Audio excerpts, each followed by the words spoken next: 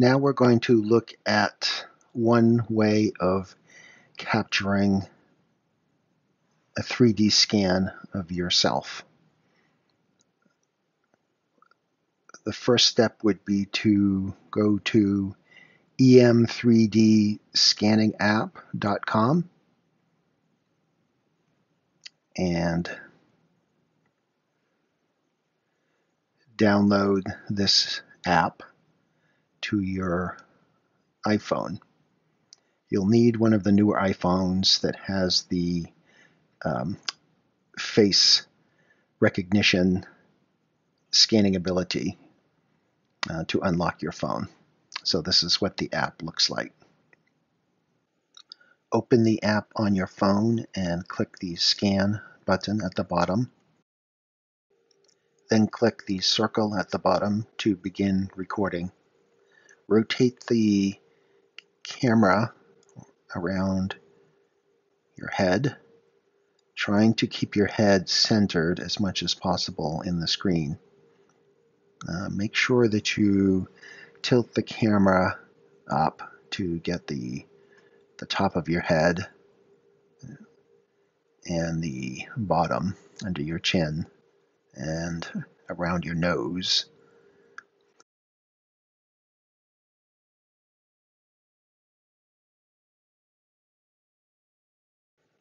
If you get an error message, don't worry about it. You can always do another scan. But in this case, I'm going to rotate the scan around. You can see that I missed a big piece on the top of the head, so I want to redo it anyway. I also noticed that my sweater is causing a problem, so I'm probably going to take that off so that I have less interference. And I'll try another scan. I'll delete that one and start again. Again, trying to keep the head in the center of the screen as much as possible. Oh, another error, lost tracking, so I'm going to delete that one. That's not good at all. I'll try once again.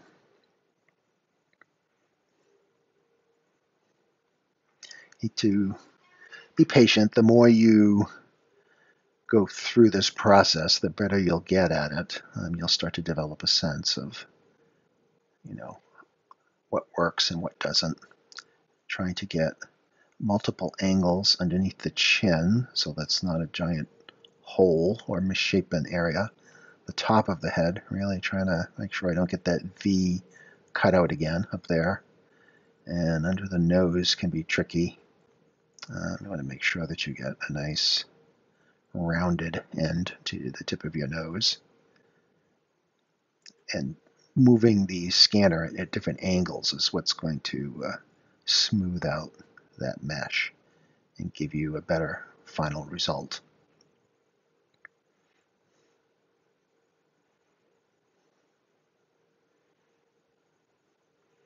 As long as the phone doesn't lose tracking, you can keep going with the scan pretty much as long as you like. Okay, so I stop that. Let the phone process the image. And before you save it or discard it, rotate it around and take a look. Make sure you've got all of the main features that you want. There are no big holes. There's a lot of extra material there, but that's fine. We'll delete that in a later step. So I click Save, and now tap on the image, Actions, and rename the file.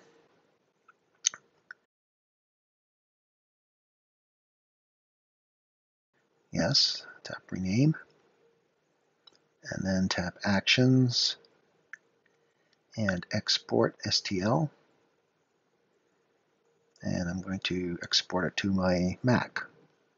Now, the first time you share an STL, you'll need to unlock that feature. So you'll need to pay for it. But then after that, it will be available to export as many files as you like. The scanner will not pick up glasses very well, so you'll want to do your scan without glasses. And also, if you have hair that falls in the front of your face, you'll want to pull it back behind your ears and not have earrings on or anything like that, because the scanner will not be able to pick up that degree of detail. This is the file that we just exported from EM3D.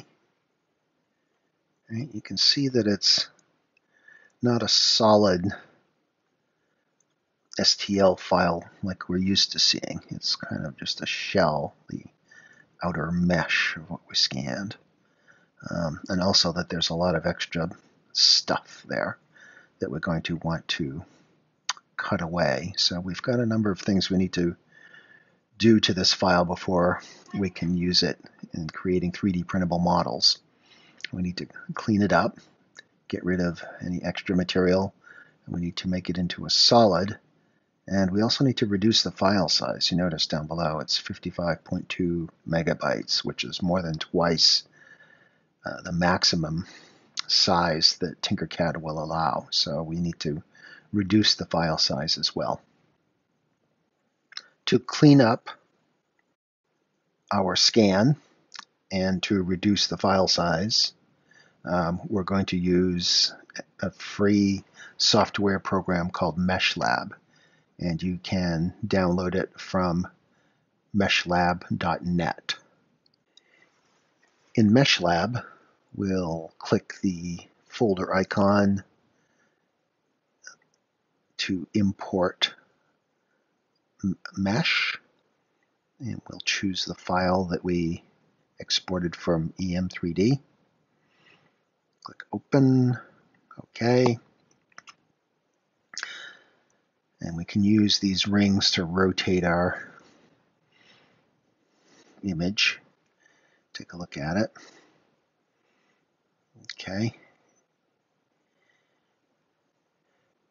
To cut away the excess pieces that we don't want, we're going to use two of these icons up in the toolbar up here. And if you hover your mouse over the icons, a little tooltip will pop up telling you what it is. So we're going to use select vertices, and then we're going to use this triangle with the X, which is delete vertices.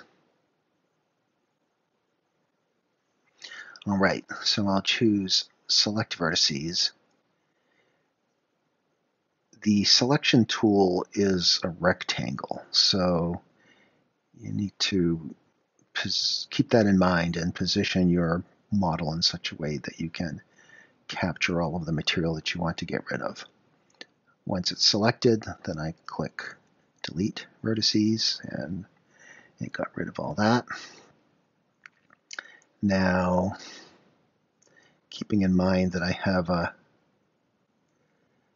rectangular selection tool, again, I'm orienting my model in such a way that I can cut away just the material that I want to cut away without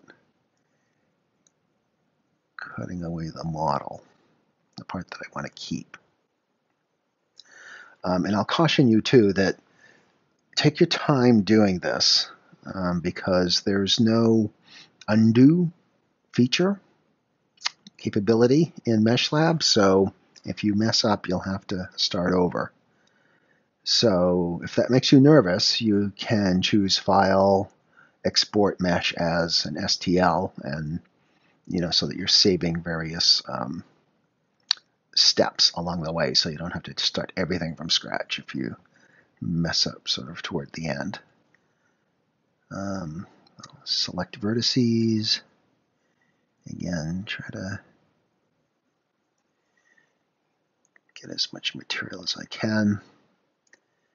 Okay, that's not looking bad. The ear on that side is okay. The ear on the other side is, I've got a big lump there. I could fix that in a program afterwards, but I'm just going to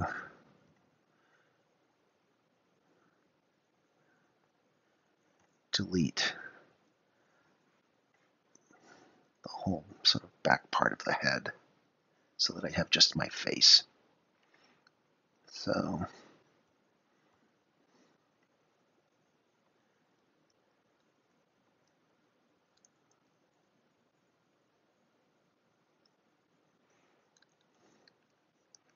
okay, let's see what that looks like. All right, I'll try laying this down.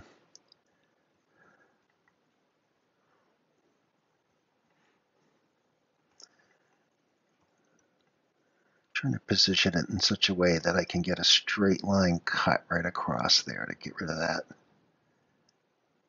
last bit of material. So let's see how this works. Okay, I think that's all right. Delete.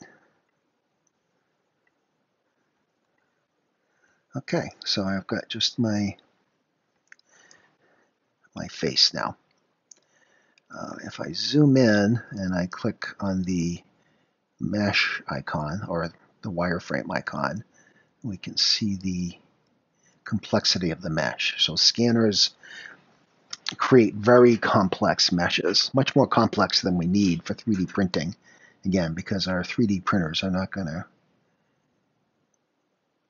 be able to handle this fine resolution anyway, and it just makes the file size unnecessarily large. So we can reduce the file size by choosing filters, remeshing, simplification, and reconstruction, and then going down to simplification, quadratic edge collapse decimation. And we'll do it as a percentage. We'll cut the size in half and apply. And you might have noticed that the triangles got larger there, so we reduced the number by 50%, but the shape didn't change. It's still essentially the same shape. So that's good. Now we can choose File, Export Mesh As, and distinguish the two files. I'll call this one ML for Meshlab. Make sure that you choose the proper file type at the bottom. So we want the STL file format. And then save. And OK. Now if I flip over to my downloads, here's the ML file. And you can see I have just the face. The file size now is a paltry 837 kilobytes. So much smaller than this 55.2 megabytes. So we can go to Tinkercad, click Create a New Design, click Import, choose File, choose the file that we cleaned up and reduced, upload. Now it says the height is 254 millimeters. That's pretty big, so I'm just going to say 100 and import. It's still a relatively large file, so it takes time. So you'll notice here that there are some errors, right? Because we didn't make the model solid. We just did some cleaning up. So there's a trick that you can do with FlashPrint.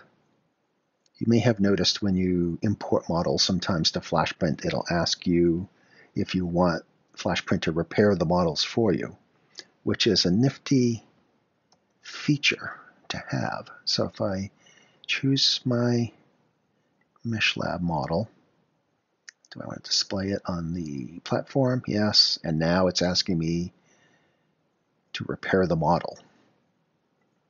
And I'll say, yes, the model has been repaired. And look at that. It's solid. It's not quite completely smooth on the back, almost, but pretty good. Now, It's also still way too big. This is the original size, right? Life size. So I'm going to scale it down.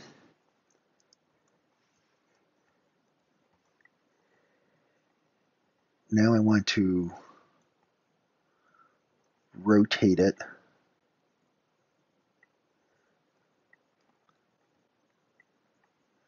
so that it's flat on the print bed. That ring.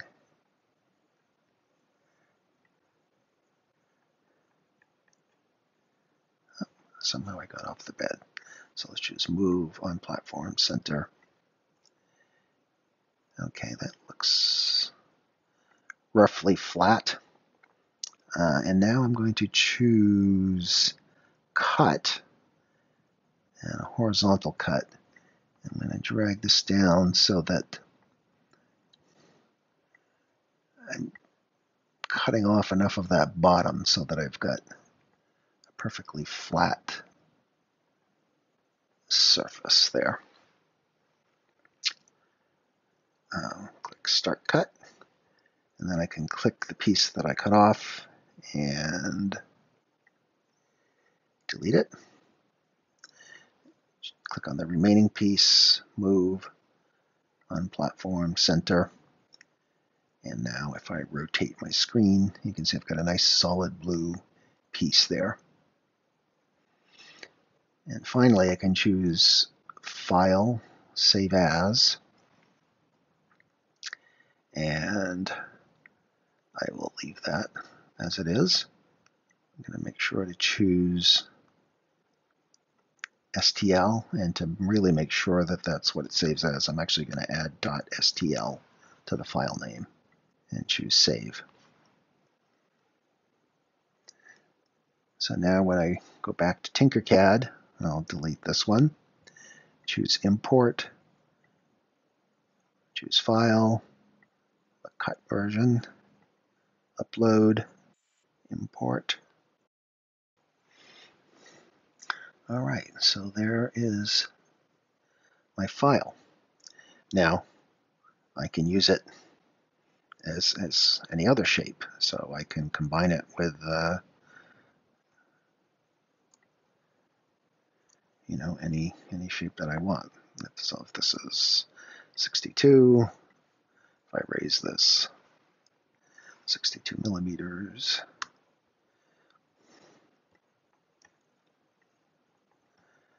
and center it, center.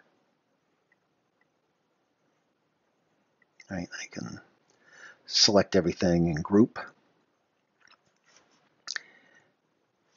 And there you go. So now I have, you know, a single model. Obviously, you don't necessarily want to put your face on a cube, but you could put it on a robot or an action figure or a Pez dispenser or any other thing that you can come up with.